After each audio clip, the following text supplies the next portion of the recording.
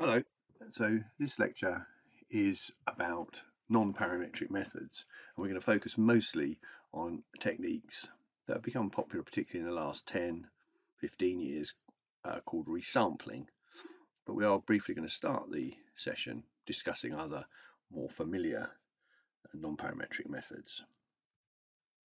So from reading, Howell in chapter 18 talks about non-parametric approaches, and he has this PDF on rank statistics. On the VLE, there's this paper by Conover and Mann from 1981, and then a classic old book by Ray Medis, psychologist.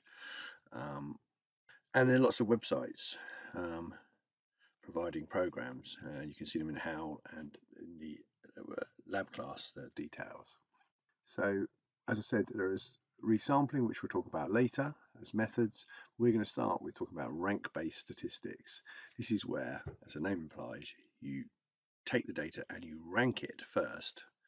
Who's got the highest score, the second highest, and so on a DV, and then carry out statistics on the ranks rather than the raw scores. This will be familiar to you. Rank-based statistics that are taught usually was one of the first things I learned as an undergraduate psychologist. It's taught early on in psychology undergrad degrees. Things like the Wilcoxon rank sum test, which is a one-way between subjects design. It's two levels. It's actually identical to the Kruskal-Wallis test, but the Kruskal-Wallis can be extended beyond that to 2+ levels. And there's also one way within subjects design. So these just map exactly equivalently onto the way if you would use a t-test in parametric statistics. There's also more famous Wilcoxon signed ranks match pairs test. This one up here is also known as a Mann Whitney U test as well. They're identical. And Friedman's test is the extension for 2+ level. So those familiar designs that most people are taught in early on in undergraduate psychology, you'll notice that they're all one-way simple designs, the equivalent of t-tests or one-way ANOVAs. And sometimes you're also taught correlational method, Spearman's method, as an alternative to the parametric Pearson method. Obviously, psychology often uses factorial or other designs or wants to ask other statistical questions. So here, the approach by Conover and Iman, and indeed Medis's book, where he gathers together all specific formulae that are in the old literature for doing more complex non-parametric statistics, offer a method to do these other designs. So as a simple solution, what Conover and Iman write in their paper is to see ranking as a transformation of the data, like other transformations where you're trying to improve the condition of the data so that you can carry out parametric tests. And what they've shown systematically is that many well-known rank tests, the named ones, are actually equivalent to ranking the scores of the subjects and then performing the standard parametric test for that situation on the ranks. So if we have between subjects 2-level design and we don't feel comfortable doing parametric statistics, we can rank the scores and then carry out a t-test on those ranks, and that will be equivalent to doing the calculation for the Wilcoxon rank sum test, or the Mann Whitney as it's sometimes known. So, and they showed, Conover and Iman, that this is true across a wide range of test and design scenarios. So if you rank the data and do a Pearson correlation on that, that's the same as doing the Spearman correlation. But they went on to look at factorial designs, regression, a number of other procedures, and showed that this method ranked the data and then perform the parametric test you would have performed on it had the data been better conditioned. This is a general approach you can use. Now, this puzzles some people because they know something about, they've been introduced to the notion of a non-parametric test, and they're told, you can't do a non-parametric here because the data don't fit the assumptions. Typically, they're not normally distributed. An important point here is that it isn't the data that have to be normally distributed, but for typical parametric tests, the statistics is based on, say, the means. So the sampling distribution of the mean has to be normally distributed. It turns out, under something called the central limit theorem, central theorem of statistics, that if you have normally distributed data, then the sampling distribution of the mean will be guaranteed to be normally distributed. An important additional fact is that for many types of distribution of data, but not all, as long as you have even a quite modest sample size, 10, 20 participants cases, then as long as the distributions are not extremely distorted, very, very skewed or bimodal, things like that, if you have many distributions, including like a rank distribution, then the sampling distribution of the mean will indeed be normal. You can easily illustrate that by simulating data. And we know that a rank distribution isn't normal, it's a uniform. If you've got 10 participants and you rank them 1 to 10 in terms of their performance, they are, a tenth of the subject have a rank of 1. It's a uniform distribution. Obviously there can be ties and that changes it very slightly, but in general it's a pretty well behaved distribution, and you can carry out parametric statistics on it, and the p-values that they yield will not be wildly invalid. So that's the logic of doing this. So we'll do an example. This was a real data set, but it had a complicated cover story, so I made up this cover story, which is easy to follow.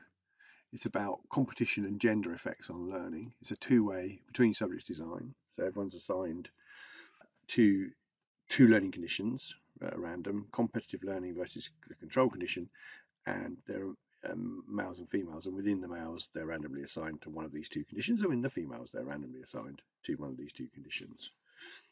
If we look at the data, we can see this is a learning task, and it's measured by, it takes quite a while to learn. You set some criterion by which you judge the person has learned the task well, like 5 correct responses in a row or whatever.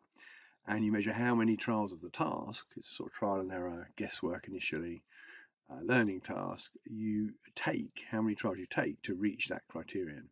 And what we found in these data is that there's a distribution of people who learn somewhere between 50 and 100 trials, and the experiment only ran for 150 trials because it's just and then it stopped.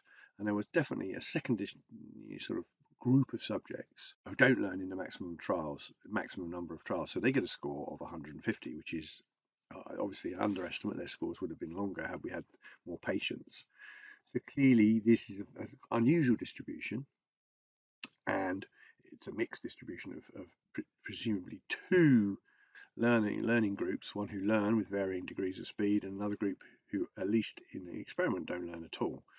They don't meet the criterion. So this sort of distribution wouldn't have well-behaved statistics parametrically. So we can treat it non-parametrically by ranking it and do an analysis to look at the specific hypothesis was, would competition have a differential effect for men and women. It's quite hard to see here. Okay, this group in males do get a bit faster, and there's fewer who fail to learn. It looks to be much less of an effect in the women. We can look at it in a traditional way using means, and we do seem to have the interaction, the number of trials to criterion. The men in the competition do faster than the control men, and there's little effect, if anything goes the other way, for women. So we can do an interaction, and because the data are ill suited to parametric statistics, what we've done here, we get an interaction, but it's modest, it's not formally significant. So we could improve our lot by treating these data in a rank-based way, and most of the familiar tests that we learn about are not multifactorial designs, they're just one way, as I've already said. So here's what you can do with rank-based statistics. So we rank all the subjects on the DV, which is the number of trials to criterion, and we make the fastest learner have a rank of 101 and the slowest learner have a rank of 1. It's arbitrary, just remember which way around we did it. And there'll be a few ties, there'll be a few subjects who have exactly the same number of trials to criterion, and we just treat those, give the rank, the average of the ranks of the subjects. So if there is somebody tied for second and third place, they each get a rank of 2.5. We perform normal two-way ANOVA on the ranks. We can look at the histograms. These are the ranks of the trials to criterion score, and the males in the competition have ranks that go somewhere between the slowest and one of the fastest learners. In the control group, they don't have so many fast learners, they have more down at the slow learning end with the low numbered ranks. And the female participants, they have some slow learners down in the competition and more fast, a skew in general towards faster learners in the control condition, but there's not a lot of difference, I think. And these distributions are a bit better conditioned, so that if we did analysis of variance on those, it's going to be, it won't meet the assumptions perfectly. The analysis has been shown to be robust. So now we do it on the ranks. Here's the means. This is the mean rank. So the males in competition, the mean rank is like 56. Remember, 100 is the fastest scoring subject. And in the control condition, somewhat worse, slower rank in the mid-30s. And there's little effect for women, difference between the conditions there, low to mid-50s. Remember, the average person, if there were no differences, there are 101 participants, so the average rank would be 51. The average rank is between 1 and 101, so you add the two numbers together, get 102, divide by 2 is 51. So it looks like there might be an interaction when we look at it using ANOVA, the same ANOVA, but now on the rank data, we see evidence slightly stronger effect, and I found these data because they illustrated it quite nicely. It moves from not being significant before, I think the p was just under 0.1, to now being formally significant. Clearly there was evidence of an effect, and this just is a more powerful, reliable way of getting at the effect.